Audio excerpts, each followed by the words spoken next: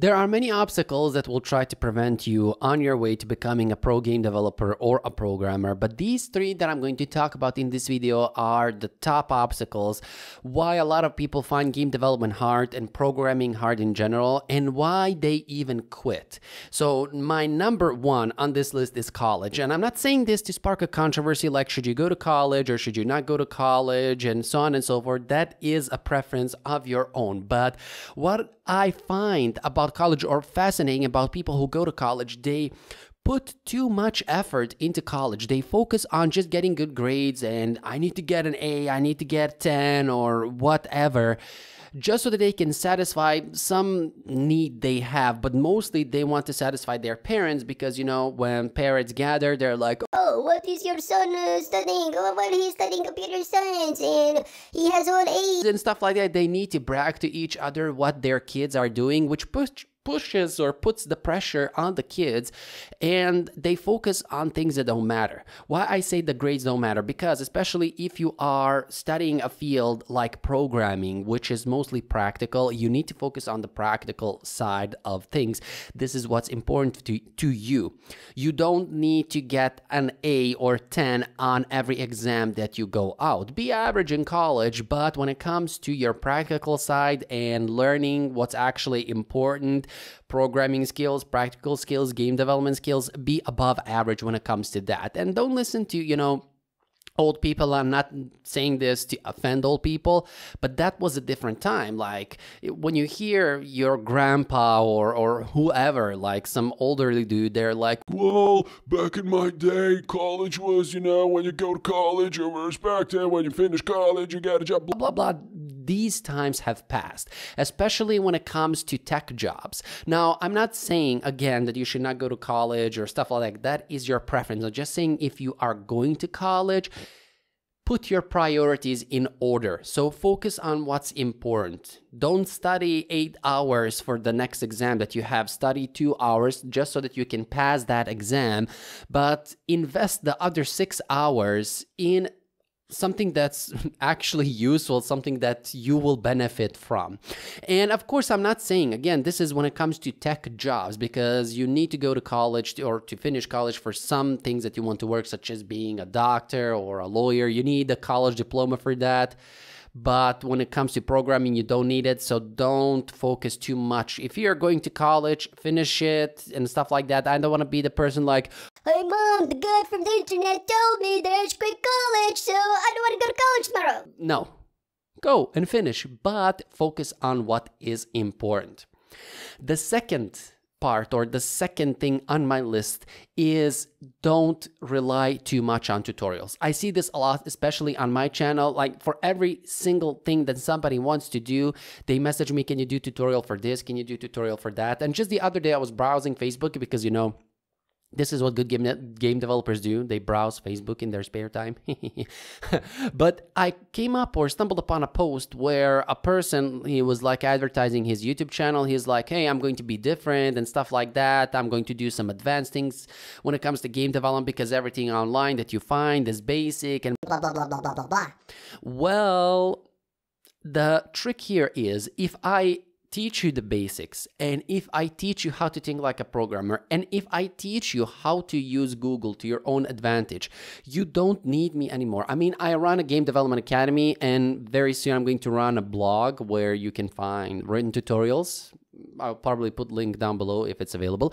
But anyways, I run those things and I teach people how to make games, but my goal is not to keep you in my teaching circle forever. My goal is to teach you and then you are free, like a bird. You know, I teach you how to fly and then I, you know, release you. Go free, be free, you know, because this is what people need to understand. Don't rely every single time you need a tutorial for something. Of course, you need to learn how to use Google, to search online, to, you know, that's a skill. That's a programming skill to be able to use Google to search online for solutions, but you need to start thinking on your own.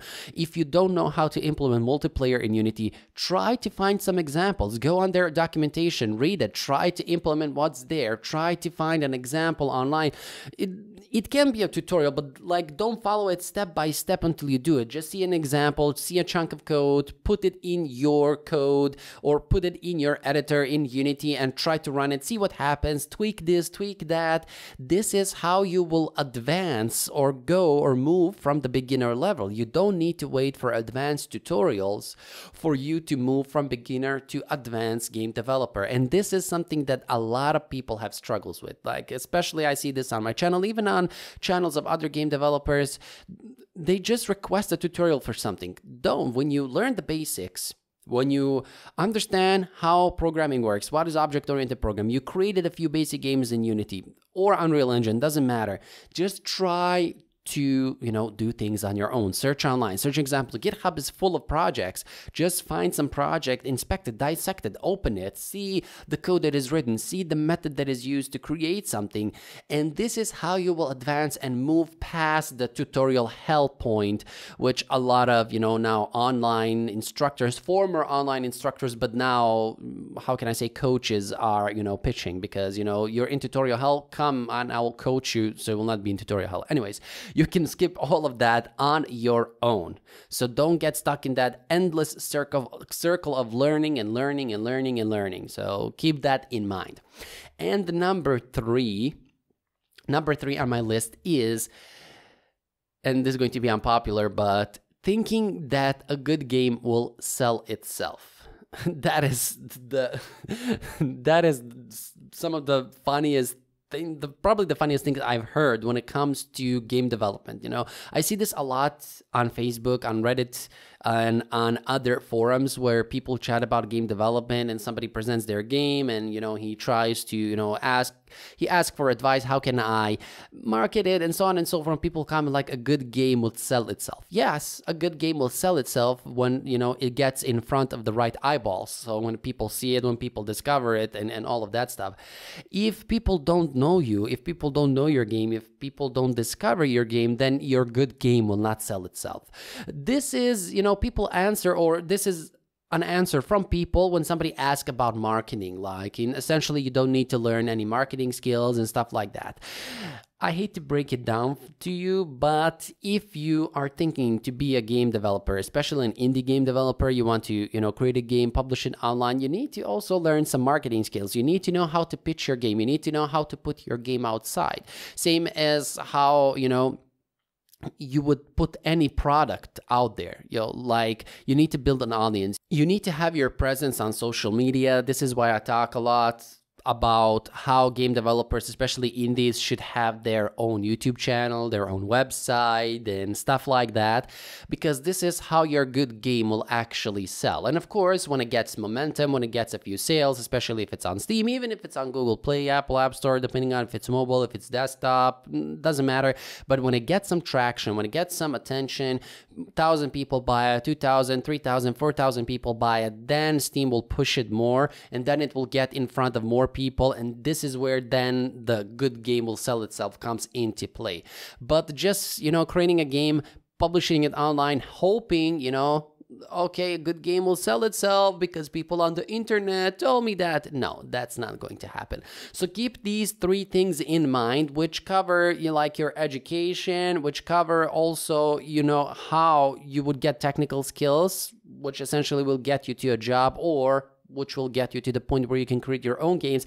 And pay attention, like when you create a game, how you will pitch it, and don't rely too much on advices that you see online. I mean, it's ironic because I'm online giving you advice, but I mean these stupid advices like, you just do that small part and, the big part will take care of itself. No, it will not. So yeah, these were some things that I had on my mind that I had to say. It's, probably going to spark a little bit of controversy, but hey, that was not my intention. My intention is to actually help you to get past these things. So yeah, anyways, check out the links I have in the description. Probably I will put the blog, which is going to be really cool. And yeah, subscribe and all of that stuff, because I'm on my way finally towards 100K, which was a long ride. So thank you for sticking with me. Thank you for being here. And I really appreciate you watching this video to the end. And I will see you in the next one.